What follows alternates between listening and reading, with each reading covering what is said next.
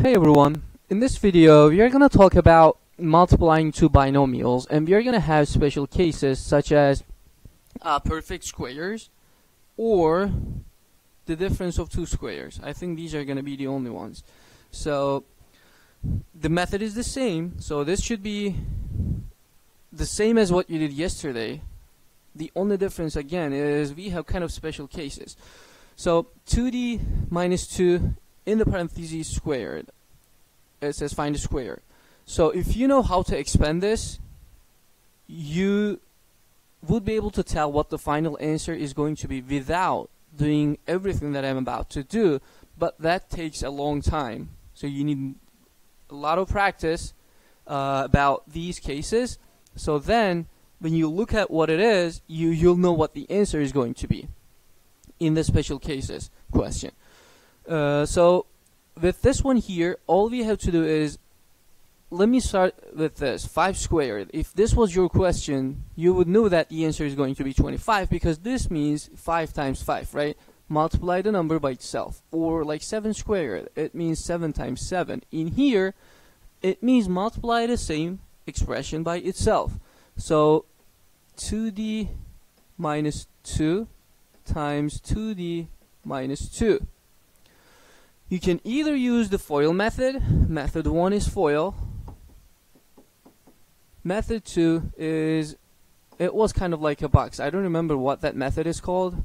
So that's the second method.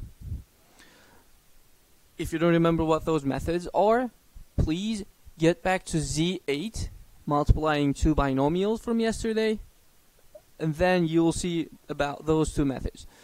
I'm going to use the square method right now. So because that took less time yesterday, I need 3 boxes. Let me see. Okay, 1, 2, 3.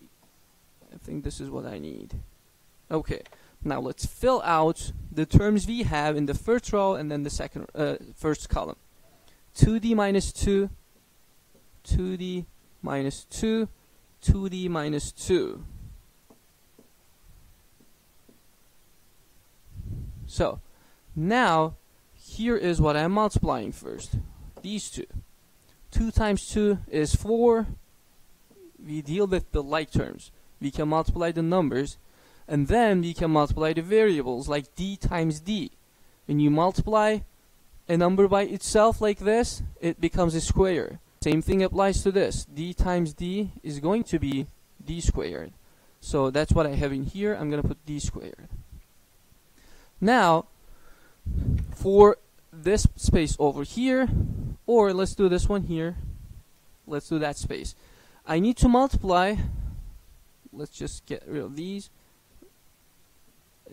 my bad, these two. 2d times negative 2. Multiply the like terms, numbers. 2 times negative 2 is negative 4. The d does not have a like term, so keep it the same. Now let me just get rid of, oops, I'm trying to get this dot and the stars out of the way. Okay. This is 4, by the way. Doesn't look that way. Okay. Now let's do this right here, which means I need to multiply these two guys, right? So 2 times negative 2 is negative 4. And then keep your variable. And then the lower right corner, multiply these two guys. Negative times negative gives you positive 4. Okay? So, yeah. Now, remember, if you don't have a negative, it means we are talking about positive numbers, right? Now let's just put everything together. Oh, before that, why don't we just combine these two? Negative 4d and then minus 4d. Those are the things that you're going to put next to each other. Negative 4d minus 4d. That's negative 8d. Whether you put a plus sign in between them or not, you can also put a plus sign in between them. It wouldn't change anything. But that's not what combining is. Combining does not mean add them together. That means put them together. and simplify the like terms. So I put the two things that I have. If either one of them did not have a minus sign, I would put a plus in front of that one. So -4 minus 4 is -8. Keep your variable. That's what comes out of these two. So now all I have to do is bring down your first term, and then the second term that we simplified, and then the third one, which is 4. But this doesn't make sense. You need a sign between them. If there's no negative, that means we are talking about a positive number. So that would be our final answer for this one. Let's just refresh the page because there's no other level. All of the special cases are considered as the same level. I will refresh the page and see if I can get a difference of 2 square question, which I did. So if you know how to expand the difference of 2 square, you would know that the answer to this one is going to be right that one. But if you don't know how that formula works, if you didn't memorize it, which I understand, and then you need to either use the FOIL method or that square method that I did. Now let's just change the method and then use the FOIL for this question over here.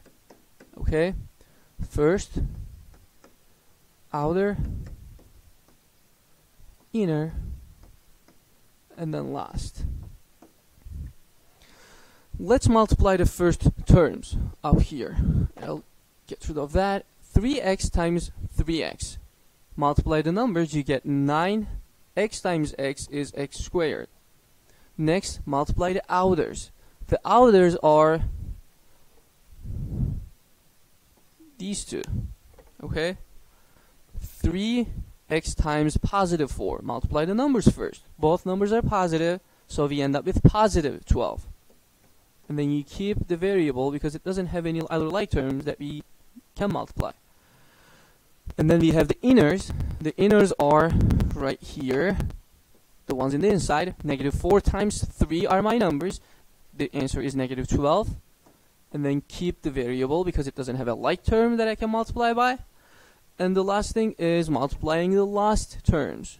So the last terms are over here. -4 is the last term of the first binomial. Positive 4 is the last term of the second binomial. We have one negative, one positive. When you multiply them, you end up with a negative number. 4 times 4 is 16. Now what you need to realize is that this 12x is positive and that one is negative. They cross each other out. They cancel each other out. And bring down whatever you have left, which is 9x squared minus 16, which would be our final answer for this question.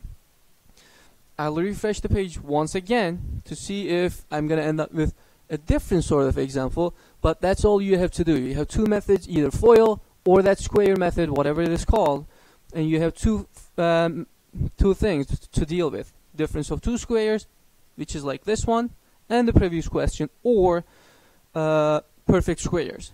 So either one is the same process. I don't want to do more examples and take your time. Let me know if you have any other questions, guys. Thanks for watching.